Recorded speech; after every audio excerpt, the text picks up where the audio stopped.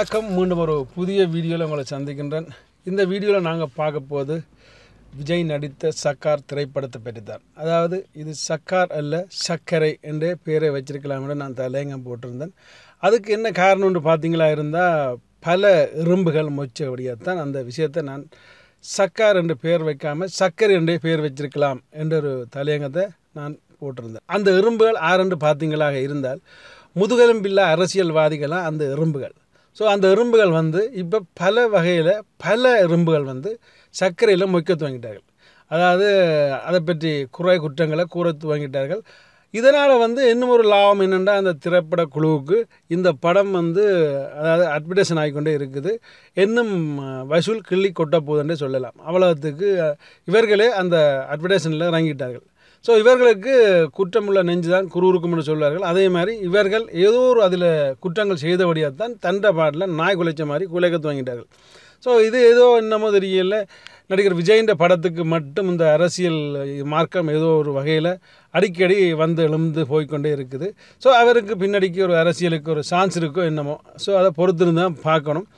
அதாவது இந்த சர்க்கார் திரைப்படத்தை பார்த்தமே இருந்தால் பல விஷயங்கள் அதில் இருக்குது, பல நல்ல விஷயங்கள் இருக்குது. கட்டாயம் தமிழ்நாட்டில் உள்ள ஒவ்வொரு தமிழனும் பார்க்க வேண்டிய படம். அதாவது பார்த்தோம்னா இருந்தால் இந்த திரைப்படத்தில் முக்கியமான பங்கு ஓட்டு போட சொல்லி தான் எல்லாரையும் சொல்லியிருக்கிறார் விஜய் அவர்கள்.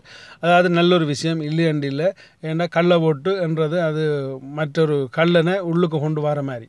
அந்த கள்ளனை நாங்கள் தடுக்கிறோன்னா கள்ள ஓட்டை நிப்பாட்டணுன்றதுக்கு அந்த ஓட்டை பற்றியே அதுக்கேற்ற மாதிரி இந்த படம் ஃபுல்லாக போயிருக்கு. இந்த படம் இந்தியாவில் உள்ள தமிழ்நாட்டு மக்கள் அதுவும் இந்தியாவில் உள்ள ஆக்களுக்கு இந்த படம் கட்டாயம் பிடிக்கும். ஏனென்றால் அங்கே இந்த பிரச்சனை இருக்குது. அதாவது வெளியில் உள்ள ஆக்களுக்கு இது படம் மாதிரி தெரியல. அதாவது இது ஒரு நடந்து கொண்டிருக்கிற இந்தியாவில் நடந்து கொண்டிருக்கிற ஒரு அரசியல் தான், அவ்வளோதான் இதில் எங்களுக்கு தெரியுது. ஆனால் அதுவும் நல்லது இல்லையண்டு இல்லை, அதை கூடான்னு சொல்லக்கூடாது. அடுத்த பார்த்த மாதிரி இருந்தால் இந்த படத்தில் காமெடி குறைவு. ஸோ லவ் இல்லை. ஸோ அதாவது நோமலான ஒரு கதை. அந்த கதை அரசியலை பற்றியான கதை. இப்போ நோமலான படங்களை பார்த்தோம்னா ஒரு காமெடி கூடவே இருக்கும், லவ்லான் இருக்கும், பாட்டுகள் அநேகமான பாட்டுகள் லவ் பாட்டாக இருக்கும். இது அப்படி இல்லை. இது ஒரு வித்தியாசமான அரசியல் சம்மந்தப்பட்ட படம். ஓகே, ஆனால் இது தனியே இந்திய தமிழர்களுக்கு கூட விளங்கக்கூடிய படம். அதாவது கட்டாயம் பார்க்க வேண்டிய படம்.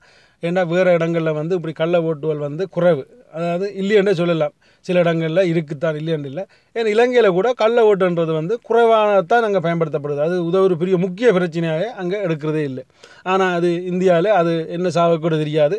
அங்கே அது நிரந்தரமாக இருந்து கொண்டே இருக்குது. அடுத்த பார்த்தா அந்த சர்க்கரையில் மொச்சுள்ள அந்த அரசியல் எறும்புகளுக்கு ஒன்று நான் சொல்ல விரும்புகிறேன் என்னென்னா, அதாவது சும்மா ஒரு கதையை சுரண்டி விடாதுங்க. ஏன்னா சும்மா ஒரு கதை, அது ஒரு படம், ஒரு திரைப்படம். அந்த திரைப்படத்தை அக்கறையெல்லாம் விட்டால் கூட உங்களோட பொட்டுக்கள் வெளிக்கிடாது. நீங்கள் அதை பெருசாக அக்கறைப்பட்டு டிவியில் போட்டி கொடுத்து அது இதுண்டு நீங்களே வச்சு அந்த படத்தை அப்ரேஷன் பண்ணுற மாதிரி எனக்கு என்ன தெரியுது.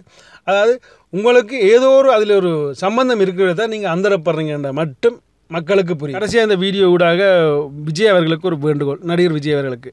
அதாவது எப்படி என்று பார்த்தீங்களா இருந்தால், அதாவது அந்த படத்தில் நீங்கள் தம் அடிக்கிறீங்க இல்லைன்னு இல்லை. ஓகே, சில படங்களுக்கு அந்த தம் அடிக்கிற கட்டம் தேவைப்பட்டலாம், அதில் ஒன்றுமே செய்யவே இல்லாது. ஆனால் நீங்கள் ஏற்கனவே ஒரு பேப்பரில் அறிக்கை விட்டுருக்கிறீங்க, இனி வேறு படங்களில் நான் தம் அடித்து நடிக்க மாட்டேன்னு.